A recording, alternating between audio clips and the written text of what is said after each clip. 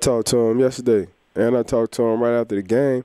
It just sucks, man. I was telling the news people yesterday, like, he's a 412, he's a 724, he's a Yinzer. He's a Pittsburgh, he's a blue collar, he's a hard working guy. Like, the city love Brett, and Brett love the city. You know, he understand what it is and what it takes to be a Pittsburgh Steeler.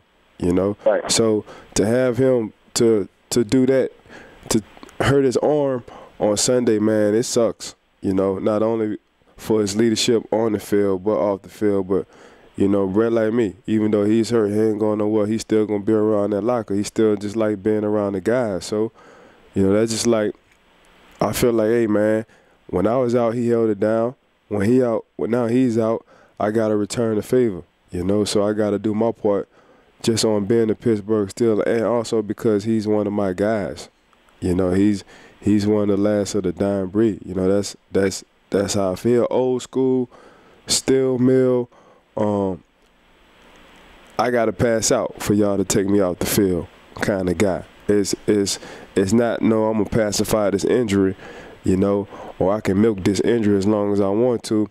We all understand, man. We all gotta play hurt, you know, and we still have that tough guy mentality.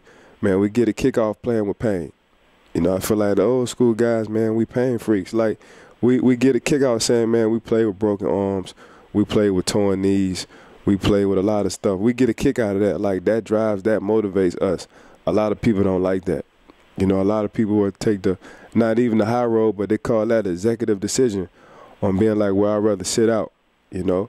But we feel like, man, ain't no sitting out. You know, this clock ticking for us. But we felt like that even when we were small meaning even when we was rookies, you know, and in our primes, we felt like, man, we won't sitting out because we still know this window is still short. So Brett did 13. He did 13 years, man. A man that did 13 years, that's a lot. And he's a living legend in Pittsburgh also because he helped bring them 2 championship rings and been on some of the best defenses you can ever imagine, you know. So I love him. You know, he loved me too. That's just how it's gonna rock. You know, it's sad to see him guard like that, but man, we gotta hold it down for him.